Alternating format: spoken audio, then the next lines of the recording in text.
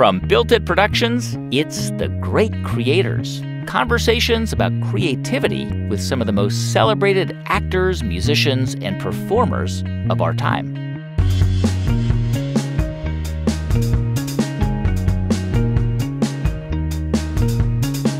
I'm 𝐥𝐤𝐤, and on the show today, Jeff Tweedy, the singer and guitarist for the iconic alt-rock band Wilco. I think Yankee Hotel Foxtrot ended up being what it is because there were so many wrong turns. It ended up in so many other places than where I wanted it to go that eventually it ended up somewhere where I was able to look around and go, wow, I've never been here before. I don't know what this is. Let's share this. Jeff Tweedy is a giant of indie rock. In 2002, his band Wilco released the album Yankee Hotel Foxtrot, and it was, and still is, massively influential. It's not an understatement to say that it was kind of like an indie rock version of Pet Sounds, full of atmospheric sound effects and multiple layers of musical styles. But even before Wilco's success, Jeff was a pioneer of a whole new genre that became known as alt-country. That was in a band called Uncle Tupelo that he formed with Jay Farrar, who was the lead singer. As you'll hear in our conversation, Jay abruptly dissolved Uncle Tupelo in 1994 at the height of its popularity. Jeff Tweedy would have to prove himself worthy of being a frontman, and that's when Wilco was formed. On this episode of the show, you'll hear about Jeff's reaction to that devastating split. He actually didn't see it coming, and how it forced him to expand into new musical territories, kind of as a way to avoid overlapping with the sound of Jay's new band, Sunvolt. You'll also hear how that search led him to incorporate influences far from roots and country, influences like Stravinsky. And Jeff will explain how he turns off his own internal critic to be able to experiment with new sounds. That's all coming up after this short break.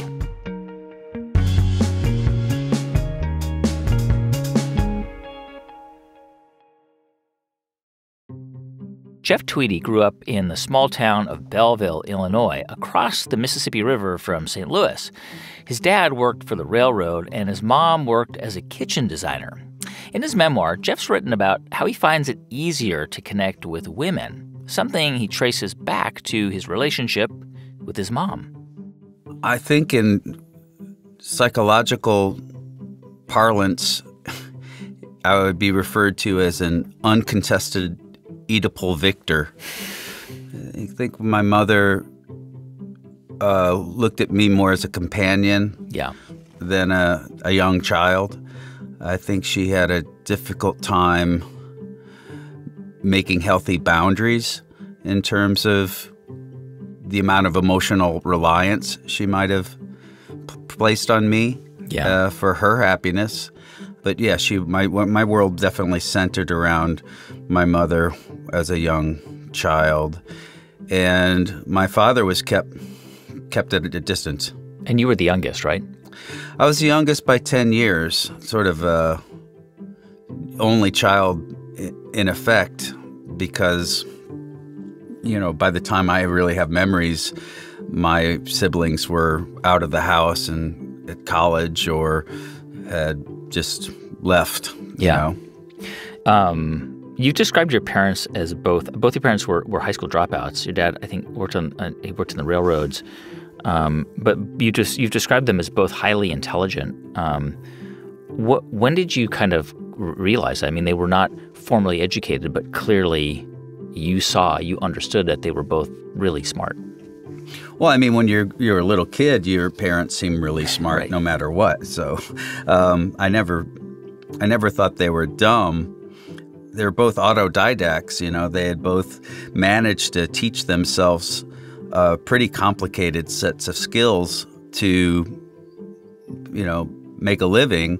My mother taught herself drafting and was able to design kitchens and draw them in three-point perspective, and became a kitchen cabinet designer and sold bathrooms and fixtures and things like that.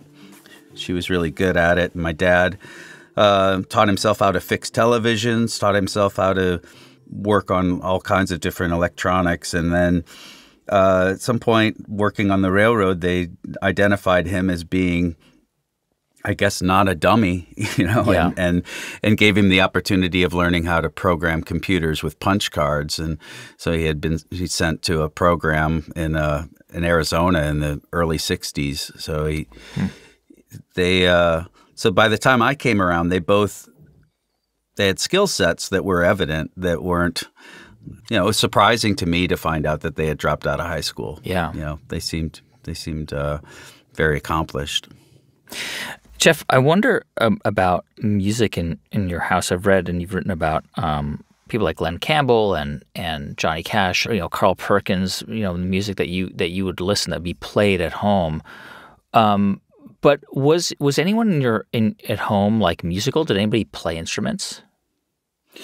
No. My mother said she wanted to be a singer, but I never really heard her sing very much. And my dad, I think, in another time, another place, different set of circumstances, was maybe a born entertainer. Yeah. He was very funny, and he aspired to be able to play an instrument, but he never learned how to play an instrument. His brothers all played instruments. My uncles and my cousins all played guitars and harmonicas and things like that. So that was my main exposure early on, our first exposure to being around somebody playing an instrument would be my uncles or my cousins. Would you describe yourself as a quiet kid or shy? I think I have elements of shyness. I think that I was taught to be pretty comfortable with solitude, I think, or with, it was a part of my mother's philosophy, She, I think, had developed a real fear of abandonment through her upbringing that formed in a very strong opinion that you're born alone and you die alone, so you should get used to being alone. And so if I was lonely or expressed loneliness, it wasn't, well, why don't you call so-and-so down the street and have him come over and play. It was literally, my mother taught me how to play solitaire. Yeah. But who's to say? I mean, there's also nature. My nature, I think, responded well to that. I think I do tend to enjoy solitary pursuits like reading or listening, and very curious about the world. So when you took up the guitar, I mean, I know you got a guitar at like 6, but you really didn't start playing around with it until you were about 12. Did you take to the guitar right away? Was it something that you were like, when you really started playing around with it? Was it like, I really want to learn this. I want to get good at this?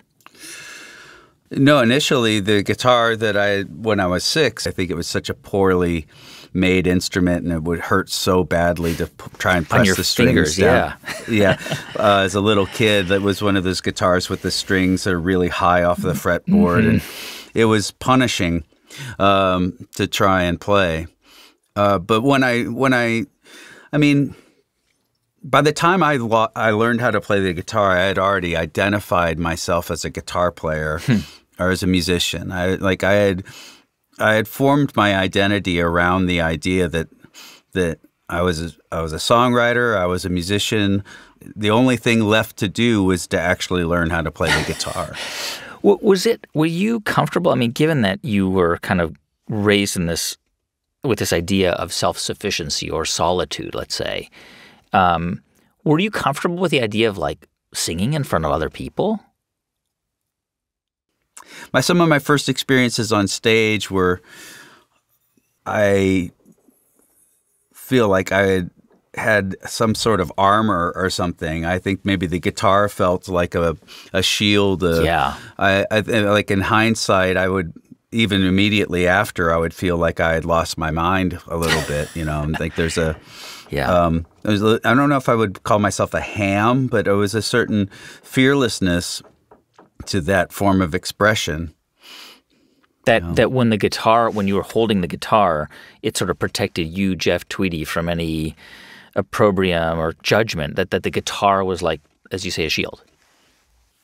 Yeah, I think so. I think also just it was a part of the self-liberation, that's this idea that I had formed around, listening to other people's records and closing my eyes and projecting myself into that role. I think I was emulating what I thought you're supposed to do on stage, or, like there's a certain amount of hero emulation. In that town where you grew up in Belleville, you were like getting into pretty sort of sophisticated bands for a young kid, like The Clash and the Ramones, Sex Pistols, The Replacements. How did you discover that music at that time? I mean, this is not, pre-internet, pre-zines. I mean, there were glossy rock mags, but, you were in a small town outside of St. Louis. How did you get exposed to that music?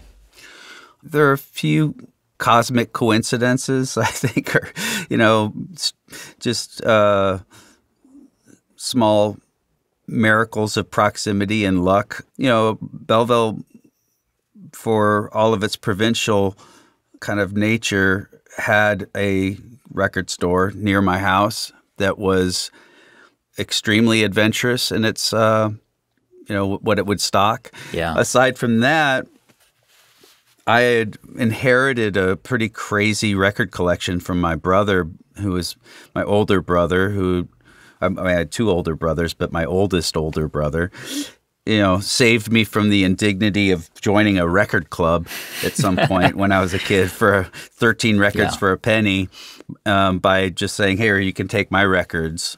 And at that point, he had amassed this, what would have been at the time college music, I guess, the types of records that someone in college that had an adventurous taste in records would have accumulated.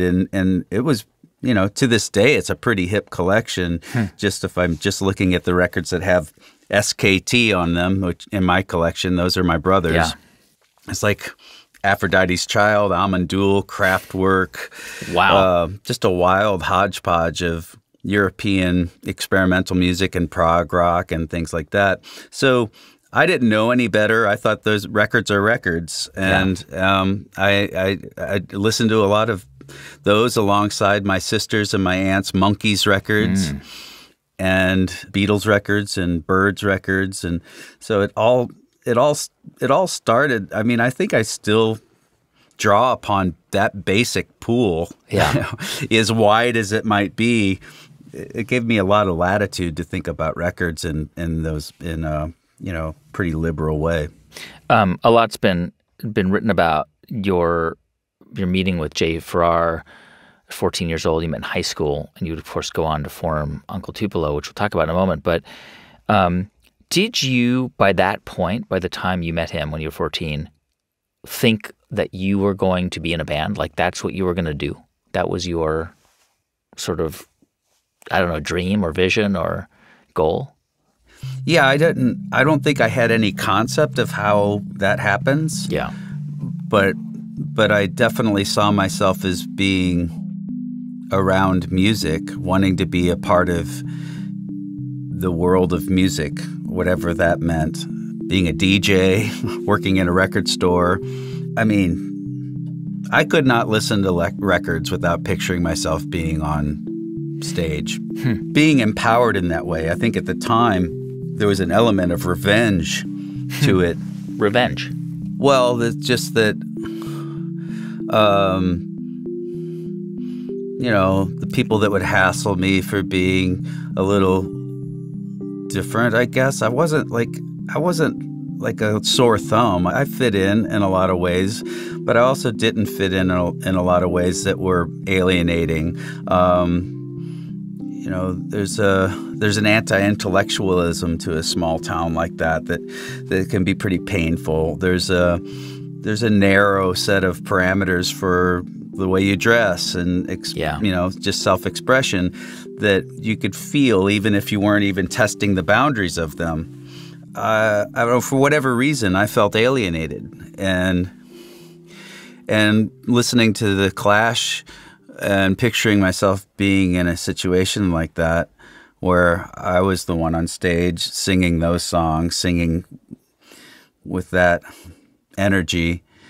I really do think there was like a revenge fantasy component to it, that it would put people in their place and vanquish my foes or erase their small minds or something. You know, like it never worked out like that. It's a really poor strategy for revenge, being in a band. It actually opens you up to more ridicule and scorn. I found out pretty quickly. Did you find in Jay, when you were 14, a soulmate? I mean, here was a kid who was also, I think, a little bit of an oddball in the sense of what he listened to and what he was into. And did you right away connect with him over that? Absolutely connected immediately over music. Our modes of communication never felt completely comfortable. Just how so? Well, I mean, I don't know if you've ever met Jay or talked to Jay, but I think he has he's ill at ease. I think and he was always a little bit ill at ease, and there was an intensity to our relationship that we needed each other, and we were the only people that we could discuss certain things with for each of us in terms of music and what we cared about. And there was a deep friendship formed, but I wouldn't describe it in the way that you would most likely describe most of your close friends, right? Where you feel so comfortable and you're not afraid of saying anything wrong because you're never gonna say anything wrong. You're always going to be given the benefit of the doubt. I never achieved that kind of ease around Jay in my whole life. I never did, but he definitely was a huge part of my life. I think other people did, and I haven't seen Jay in such a long time. I'm assuming he probably, softened quite a bit at some point, but I didn't experience it. I'm blown away by something that you said, or you sort of in recalling this moment in your life, sort of high school, end of high school, because you'd been in a couple of high school bands, which actually with Jay's brothers, but basically you worked at a record store after high school, and you were not very good as a record store employee. Not a bad attitude, you just weren't very competent in the way you describe it. And what you said, recalling that time, was that I just always knew I was going to be a musician. Like I had no doubt that was going to happen. What did that actually mean in practical terms? Did you think that you were going to make a living off being a musician? Like you were sure that this was going to happen? You were so confident there was just no other path? No, I think by the time I got to be 16 or 17 years old, I had seen punk rock bands, and I'd seen independent rock bands come through St. Louis, and been able to witness firsthand, at least observe this lifestyle that looked attainable. And by the way, who do you remember seeing? Like the Minutemen, bands like that, or Minutemen, Husker Du, Black Flag, Meat Puppets, countless bands. Yeah. Just as often as frequently as possible. Just try and find something to see. And we, being from Belleville, we go early. We'll just make sure we get over the bridge into St. Louis and figure out what to do from there, and just hang out by the Mississippi, because a lot of the shows would be at this club called Mississippi Nights, which is right on the river, and hang out by the arch and wait around. And so you'd get to see them pull into town sometimes and see their van and see them get out and look pretty normal and look like us, I mean, it just seemed plausible. When we come back after a quick break, Jeff and Jay take a punk approach and apply it to roots music and create what will eventually be called alt country. Stay with us. I'm 𝐥𝐤𝐤𝐿, and you're listening to The Great Creators. Hey, welcome back to The Great Creators. I'm 𝐥𝐤𝐤𝐿. Here's more of my conversation with Jeff Tweedy. As you sort of began to form a band, I'm just curious. I mean, here you are. You're this guy who kind of grew up almost being trained to focus on solitude and self-sufficiency and self-reliance. And I've read so much about how you just loved being around other people in a band. Like, because a band is about collaboration. It's about groups, like, and not everyone can do that. Not everyone can work in a group. Like, there are really smart people who are just better working on their own, whether they're artists or in business or whatever. But you somehow were attracted to being around other people and, like, jamming together and figuring stuff out together. Where did that come from, that attraction to that kind of collaboration? Well, first of all, I want to point out that self-sufficiency in my case does not,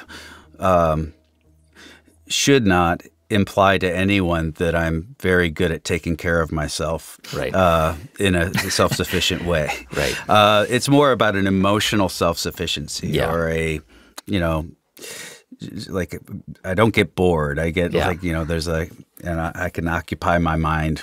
But I don't want to sound like I can build a house out in the woods by myself or something, Right. But other people, I didn't dislike being around other people. What I disliked was being around other people that weren't as obsessed with a specific narrow set of things to talk about as I wanted to talk about. And so in my mind, a band, say the Monkees or the Beatles and Help, the whole concept of it was like, oh, you find your group of people, and then you get to talk about all of this stuff, and they're willing to do it with you. They're willing to entertain the same exact set of topics, and are all up for it, And it's not just talking about music. It's not just talking about records, or it's like I pictured it as being like, oh, these are vulnerable guys. These are guys that are willing to talk about their feelings, or these, like, there was like an artistic collective. And you were looking for that. I didn't understand why it didn't. I didn't see it anywhere else. I thought that was, I don't know where else sports, there's a certain level of that. There's a certain level of camaraderie and a sense that you belong somewhere. Yeah. But there's also almost a demand that you conceal vulnerability in those environments compared to what I thought music was like. And you wanted that. You wanted to be a part of a group of guys that could connect on that level. Yeah. I mean, a good example of that is like Jay Farrar and I would go to parties. We had a couple of other friends that would go with us, and we'd always end up in a room by ourselves listening to records. I'm laughing because I completely relate. But yeah, you were, and that's what you would do. You would sort of go to a room and just, the party was going on, but it was kind of like, yeah. I mean, it's still to this day, I kind of don't understand it. I don't understand.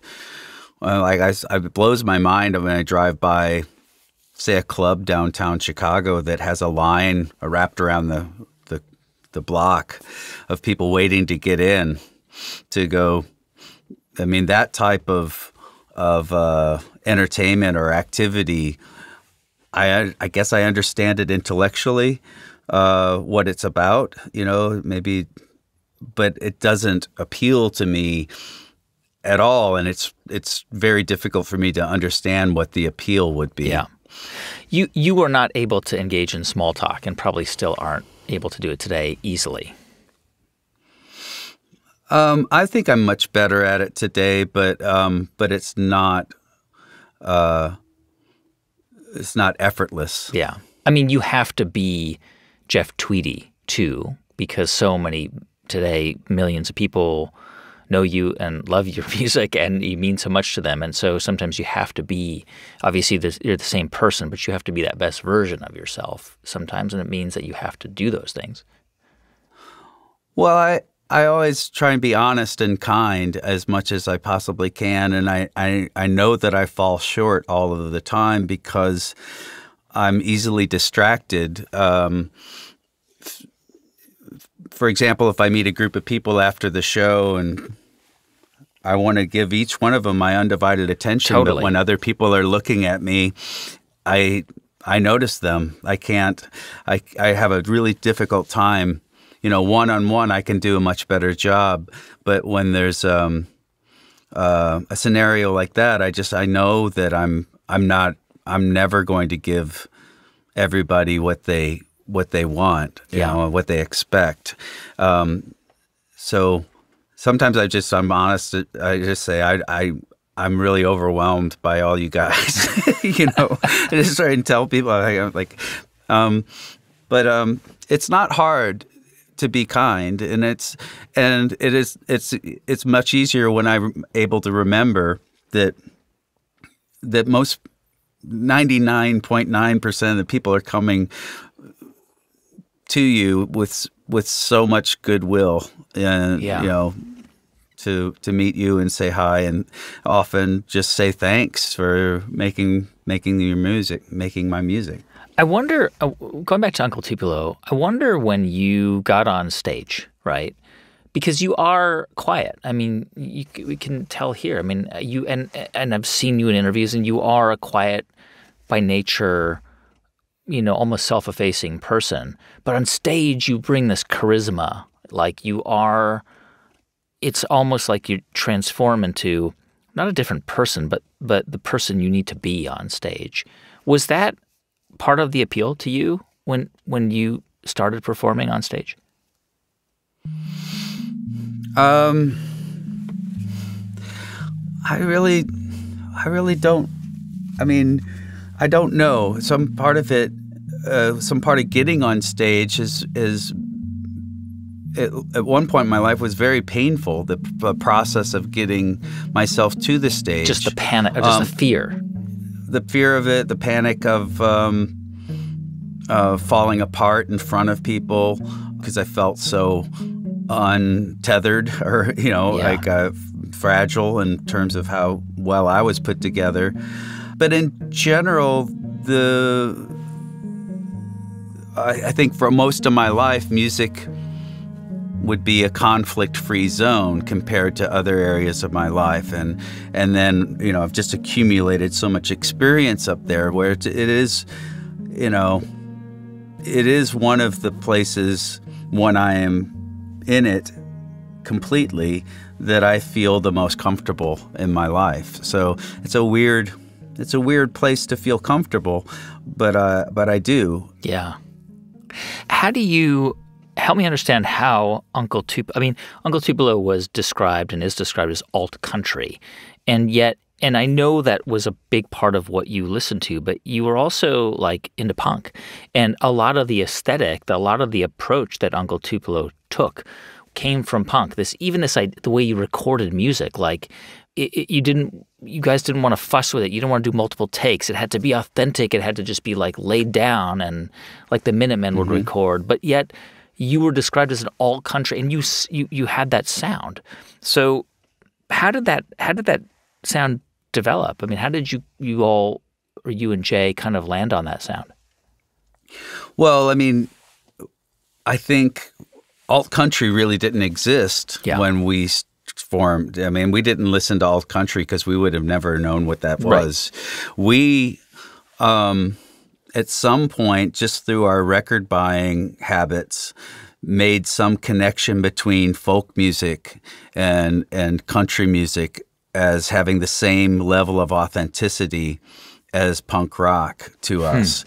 And the same thing with soul music. It was all music that was saying, I deserve to be here. I don't care what you say.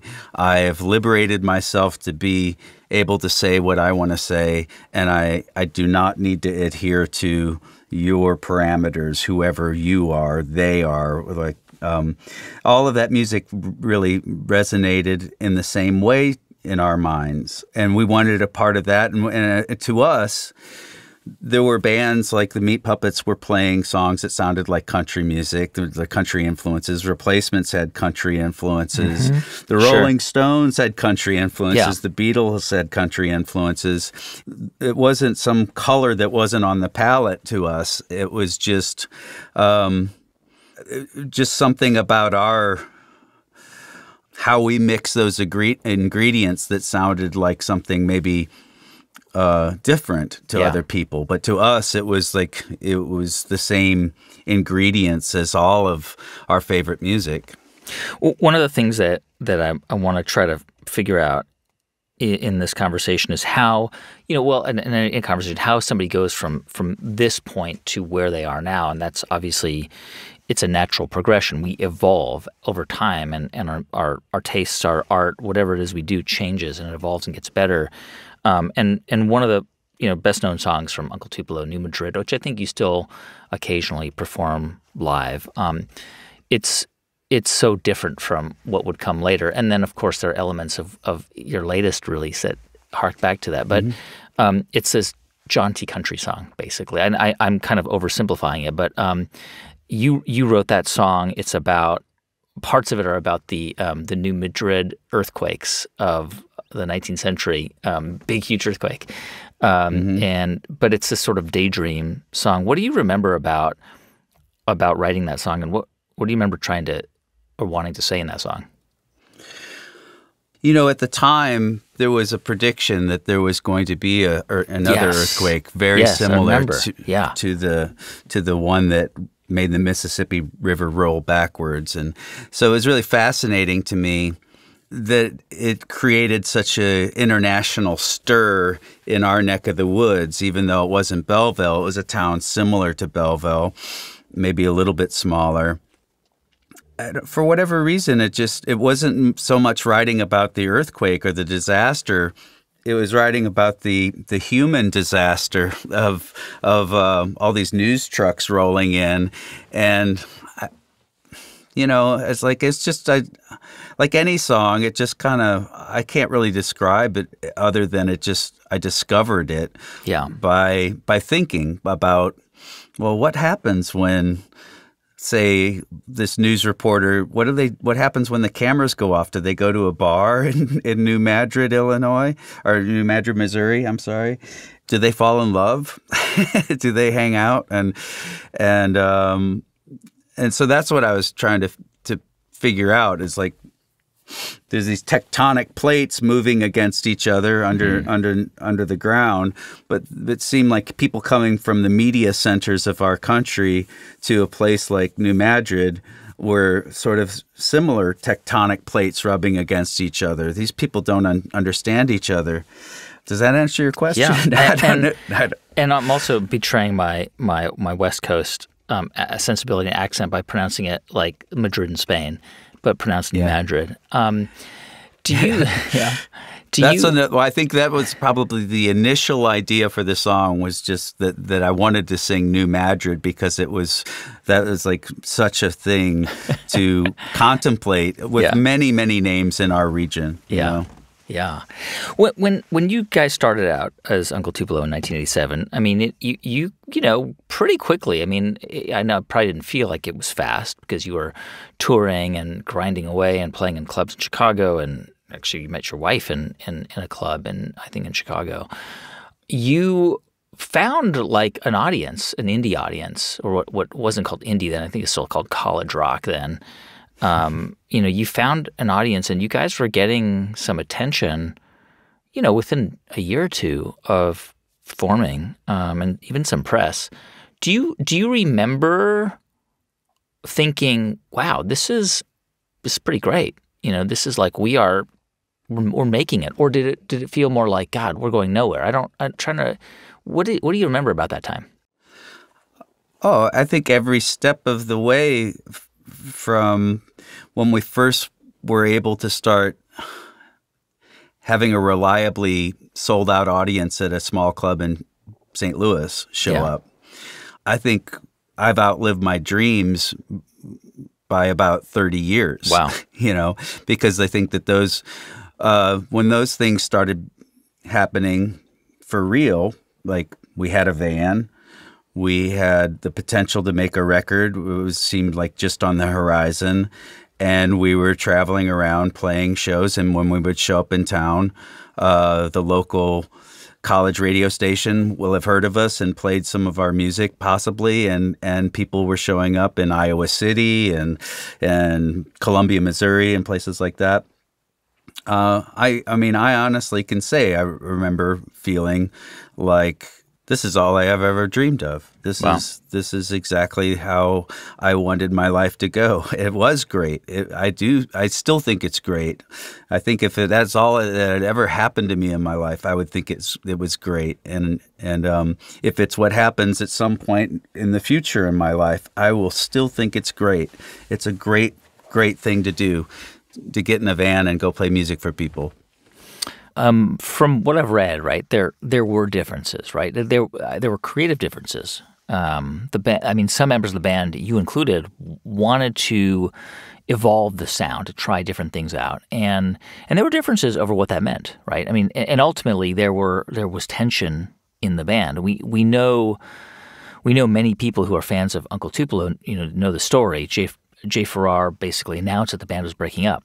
And he announced it was going to split up, and you continued to tour for a while after. But I mean, this kind of caught you off guard. You found out about it because he announced it. Creative differences, I did not honestly perceive that. I thought that we made decisions. There was a certain amount of friction in the band, more based on how willing we were going to be to adapt to having more fans. It wasn't so much about the creative aspect of the music growing or whatever. I mean, Uncle Tupelo did kind of evolve pretty drastically from the first record to the fourth record, and that was pretty healthy creative alliance that allowed that to happen.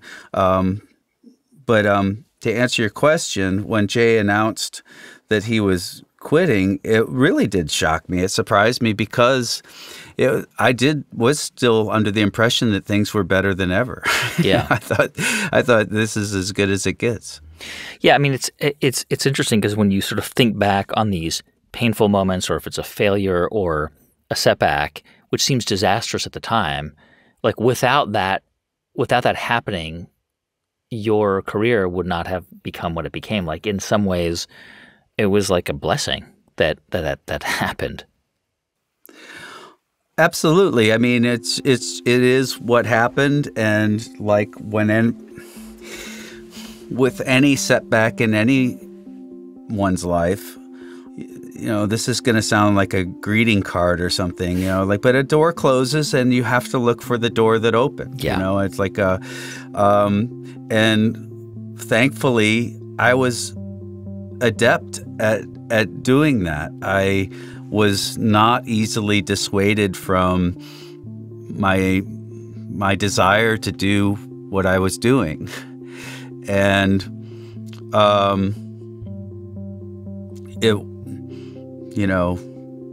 it just it hurt me, and I remember, I mean, I really feel like it was like one night of feeling really, really down and waking up the next morning and having this thought that was like, oh wait, I love writing songs.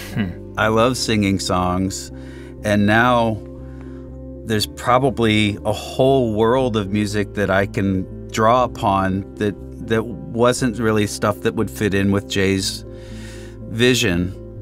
So like the idea of the sound expanding really didn't occur to me until it was like presented in that way to me. When we come back after a quick break, in the wake of Uncle Tupelo's demise, Jeff creates a new band, Wilco, and a sound that is uniquely his own. Stay with us. I'm 𝐥𝐤𝐬𝐬, and you're listening to The Great Creators.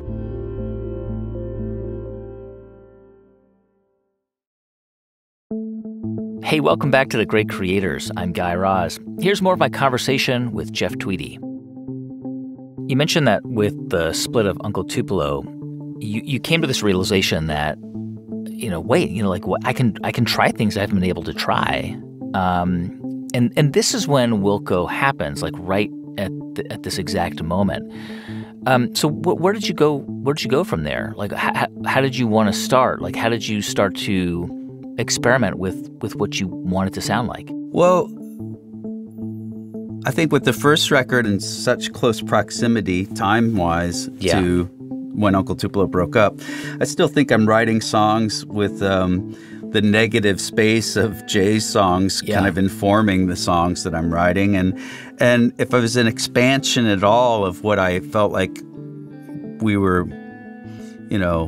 we could do as a band, it was maybe entering into the power pop territory of Big Star and things like that Jay and I both liked, but it wasn't as a comfortable fit for Uncle Tupelo, and it was definitely that world of guitar pop was really appealing to us in Wilco. On the first record, I think that's the thing that I thought was the most different from the sonic environment of Uncle Tupelo records. Yeah. I was just listening to number one record in my car. I was playing it with my kid, and holds up. I think so, but of course they think it's boring dad music. And the only way to get it to be cool is if it's played on Stranger Things. So as we've learned from Kate Bush running up that hill. Yeah. But what a great record. Did you, as you were sort of coming into this new sound, and I know the first record, as you mentioned, was very much, there was that Uncle Tupelo sound. But the second record really, it was a break. It seemed like it was a break. And the song that I think about is Misunderstood, which is a very different sound. I mean, you are, it's almost like a little bit of a punk song in a sense. Do you agree with that? I mean, do you think I'm just, I don't know, does it sound right? When AM came out, and even before AM came out, people at the record company literally said things to me like, this is going to be a great way to set up Jay's record, the Sunvolt record. And I was really being treated like the lesser part of a dismantled partnership. The press around the first record and things, the reaction from fans was like, it's pretty good. It's, pretty good for, the bass player from Uncle Tupelo or something. There's a certain amount of dismissiveness initially that made me feel like I don't want to do that again. I don't want to make music that is in conversation with Jay Farrar anymore. I don't want to make music that is being weighed against Jay's music, which is great. And there was no reason to be in competition. But I just wanted to make a clean break, and I started having maybe a certain amount of feeling of defiance about it. Maybe a little bit of anger, but more than anything, I just felt like, well, now there's no reason to not just draw upon every single thing that I've ever wanted to do. And so there was a liberation to just, okay, if they're not going to accept me fitting into this world that I used to belong in, then I might as well make a world for myself out of the things that I love. And as I say, the song I think of is Misunderstood. As an example of that. I wonder whether that is, when you've had reactions like that throughout your career, and certainly at this point in your career, I have to assume that you struggle with self-doubt at times, that you thought, maybe I'm just not that good at what I do. Oh, I think that you should struggle with whether or not you're any good, because I don't think that you get good without some doubt. I think I look at my moments of doubt as moments of growth or like a challenge. If I didn't have those thoughts, I don't know if I would ever feel challenged to get better. And I still like the idea that I'm getting better. I want to get better at it. And, you know, the good thing is that I don't define myself and my self-worth by whether people think my records are great, or I even think that they're great. I define my self-worth by my family and my relationships with my friends, and having people around me that I can say, man, I suck, you know, and them not even try and talk me out of it. Yeah. You know?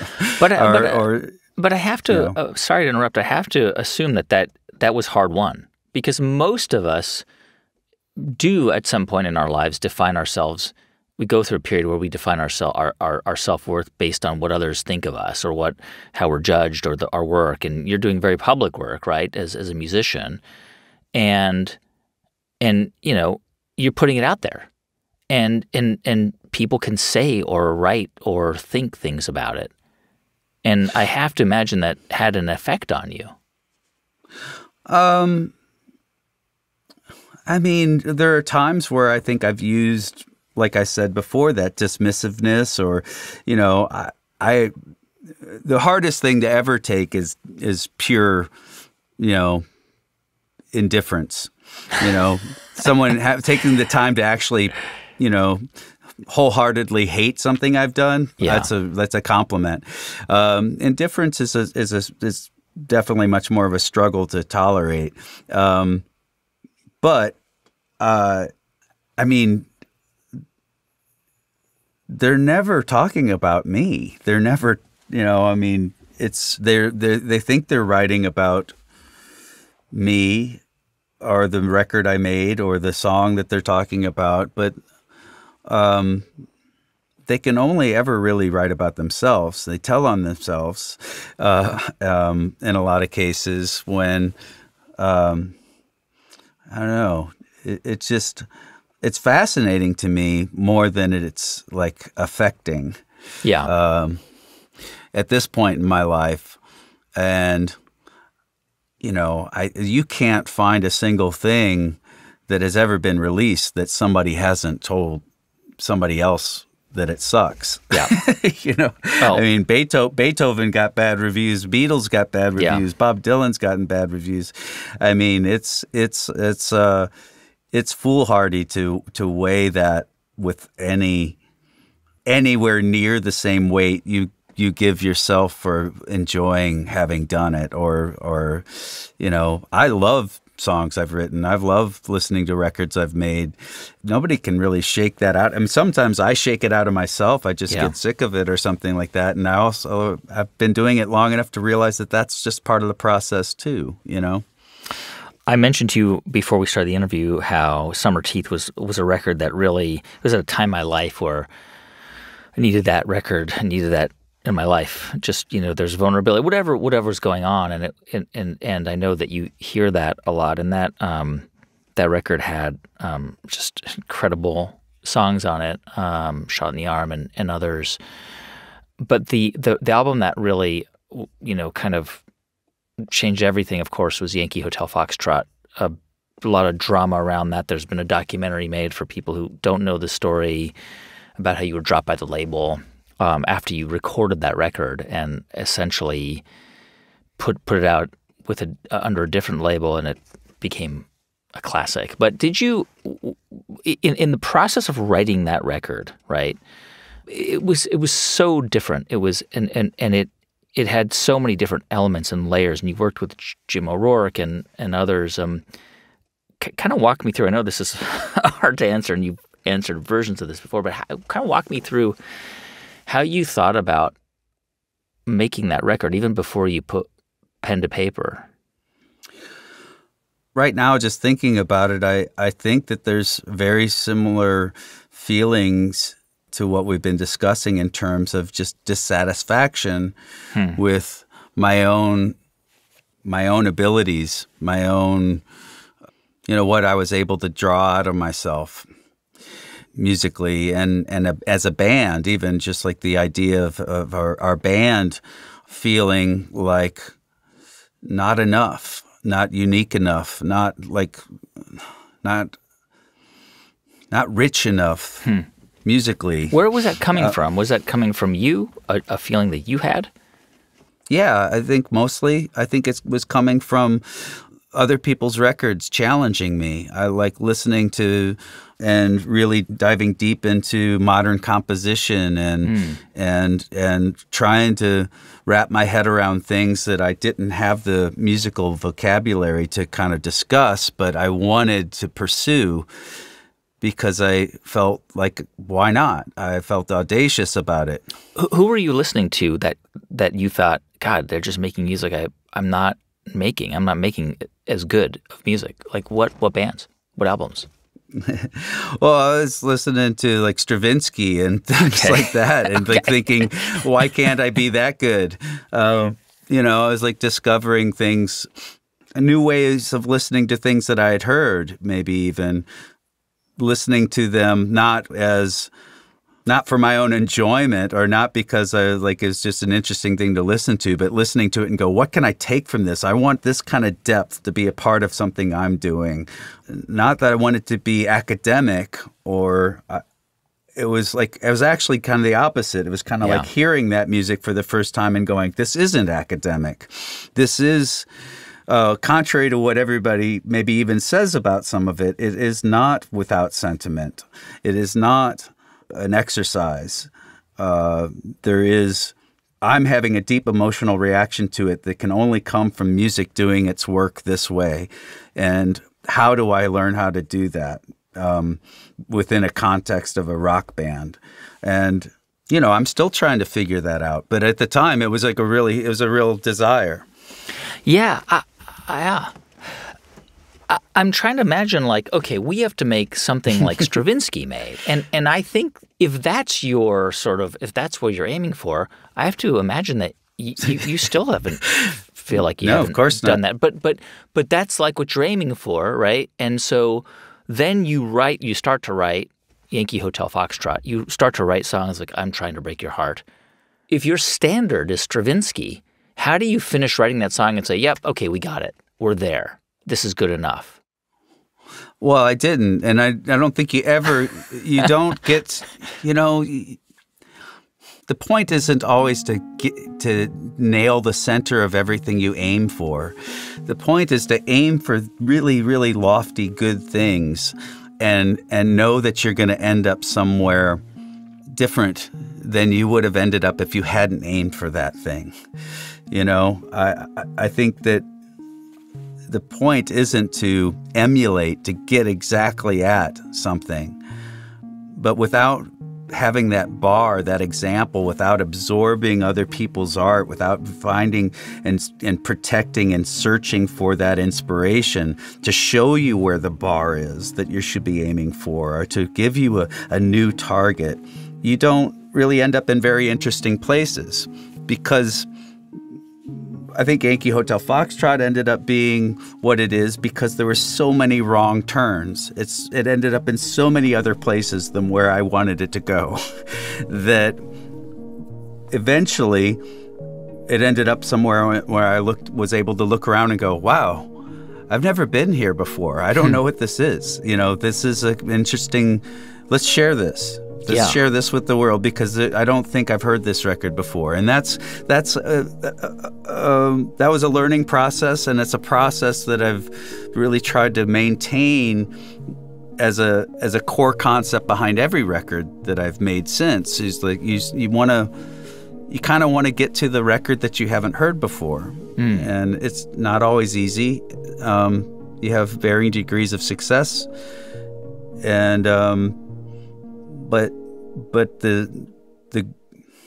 it's important to keep aiming for that.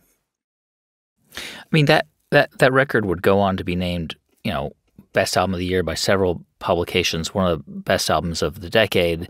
But how did you know? Because the label dropped you.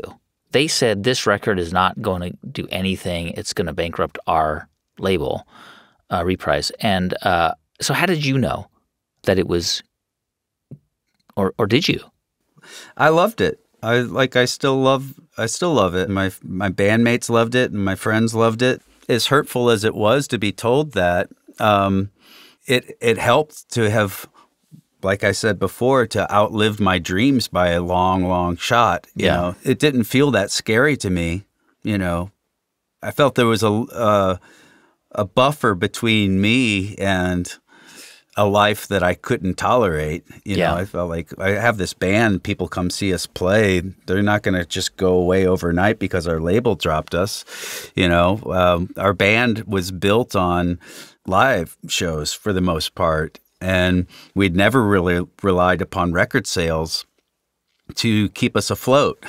And so their role in what we were doing didn't feel, you know, necessary, especially with the internet becoming a part of the world where you could share music on the internet and people were starting to be able to hear whole records that way. And we just thought, well, we'll just be a band without a record label. That seems doable. Lots of bands have no record label.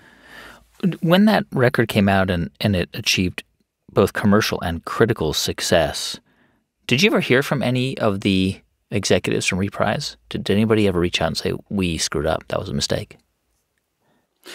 No. In fact, recently, because the record's anniversary has resulted in a certain amount of think pieces about the record in different publications, I saw one of the executives interviewed about it, and his take on it was that he knew that this would happen and he did us a favor because they would have never given us the, you know, they would have never given us the attention that it needed to do what it would do. Like they would have never worked hard enough to get it on the radio. Yeah. Kind of felt like hearing somebody say at somebody's wedding, I did you a favor by breaking up with you. It's like, you know, I'm really the hero of this story. You know? Right. But it's like, I mean, some people's egos are pretty well protected. Jeff, we talked earlier about the split with Jay and actually how that led both of you down different paths, and he found success with Son Volt, and it enabled you to do things that you weren't able to do. And so, you know, sometimes, like in the process of creating, there are going to be moments of incredible pain, and making this record, you went through that too. Jay Bennett, who's your collaborator, there was a sort of a decision in the band that he was going to go, and I think you had to do that also for personal reasons, but also to continue to evolve, maybe. No, I mean, I definitely could see a scenario where Jay Bennett and I continued to work together and would have evolved musically and would have had enough music left in us to make together that would have been enjoyable to pursue. But by the time Jay was asked to leave the band and you know, the split happened with Jay, it was just untenable as a relationship. And as a relationship with an entire band. I think fundamentally, Jay became very enamored with a different part of the process than I did. Which was? I think he embraced something that I knew that I could not embrace and live very long, which was the mythology of rock music and the mythology of that surrounds tortured genius and creating. And, you know, decisions weren't, in my opinion, weren't being made clearly to make the best work. It was like kind of to have the best story about how the work was made. You know, it was just hard and distracting. And ultimately, I don't think that it contributed. You know, he contributed a lot to the record by the time the record was being finished and he was being sort of isolated from the band, it was severely diminished by, a romantic idea of himself as a tortured, mad professor in the studio that I don't think was good for him or us. Yeah. I mean, yeah, you were married, you were a dad. And so, like, you weren't, from everything I know about you, you weren't attracted to that rock and roll, that sort of cliched rock and roll lifestyle, even though you were at times struggled with addiction. But that wasn't what you were pursuing, that lifestyle. I mean, it's one of the things that I would tell myself to prevent myself from getting help. But so it was a double-edged sword. But yeah, it wasn't what I was pursuing, and it was repulsive to me. Honestly, as like coming from a punk rock background or a smaller, indie rock mindset, I thought that the excess of rock stardom was the enemy. It's like this theme in the evolution of your creative process is like, and it's not uncommon, but it's like really what's a word, like just straining to get through, break through, like these moments of breakthrough that were really, really hard. And I wonder how you, like, given that you've got Stravinsky or whoever as this, this, I don't know, baseline, right? Not baseline, but this thing that you aspire to. How did you? That's a lot of pressure, right? And so every lyric, I would think that in your mind you're thinking every lyric, every word has to have meaning, has to be profound. But that's impossible. You can't function like that because then you can't produce anything.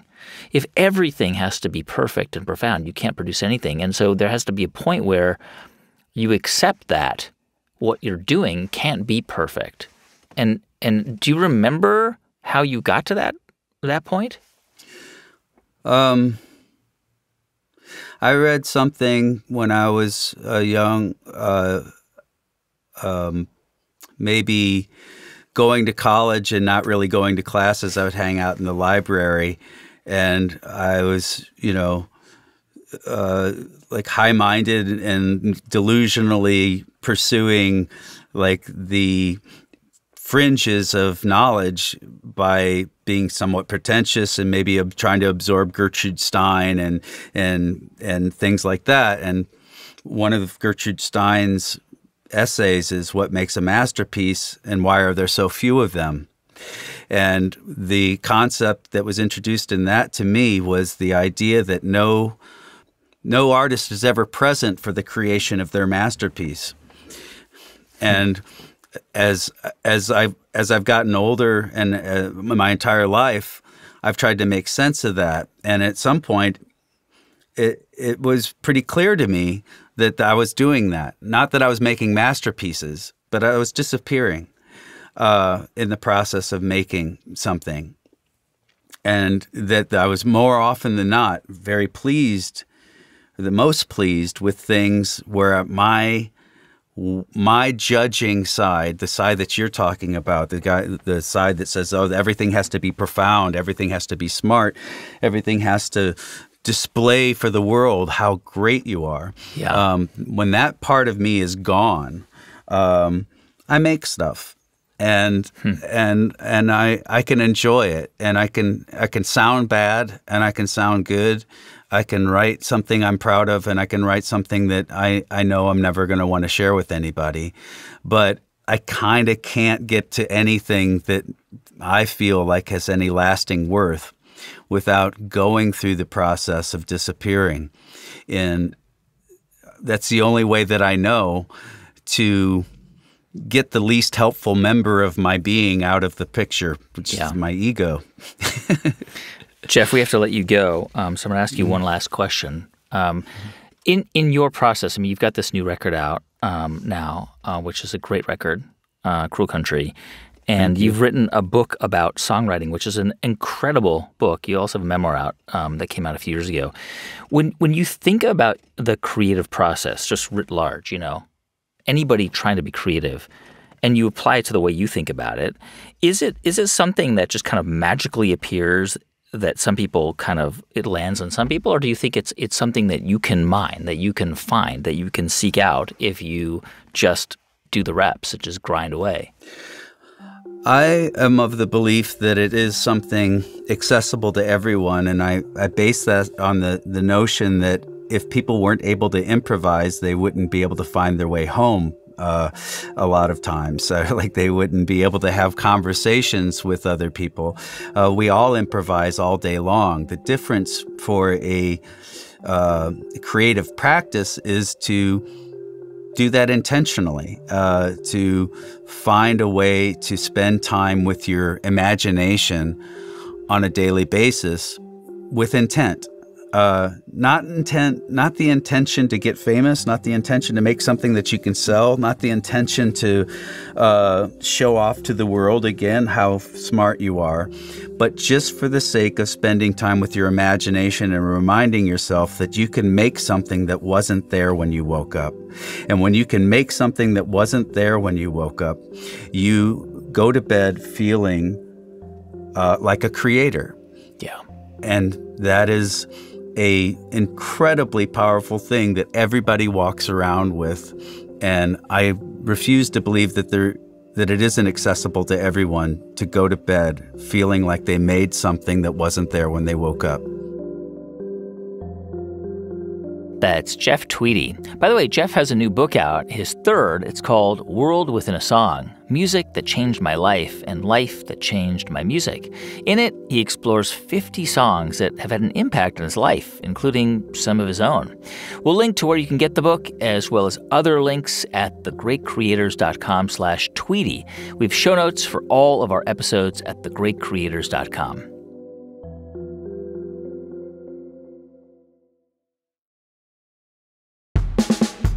Hey, thanks so much for listening to the show this week. Please be sure to click the follow button on your podcast app so you don't miss any new episodes. And as always, it is absolutely free. This episode was produced by Michael May and edited by Jeff Rogers. Thanks also to Kevin Leahy, Elaine Coates, Rebecca Spiro, Jenna Gedman, Nat Hoops, and Daniel Shukin. I'm 𝐥𝐤𝐤𝐤, and you've been listening to The Great Creators from Built It Productions.